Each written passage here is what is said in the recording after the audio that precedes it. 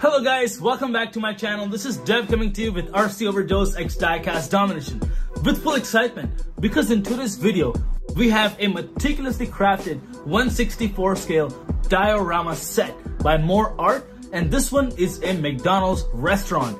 None other guys than More Art. They make the best scenes out in the market just because of the fact that their diorama sets could be laid anywhere just with the help of batteries. So no wires needed whatsoever, and also the overall details.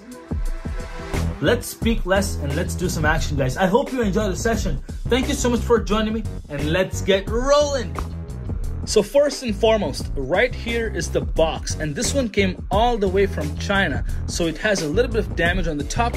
However, this was well protected with all sorts of bubble wrap around, so the box is not damaged from inside at all. Now, all our stuff is right over here. Also, More Art was very kind, and they also sent me a figurine that goes on with the restaurant. I did not purchase this. They just threw this in for me as a gift, so I really appreciate that. Let's pull these parts out one by one so we can see what they have provided.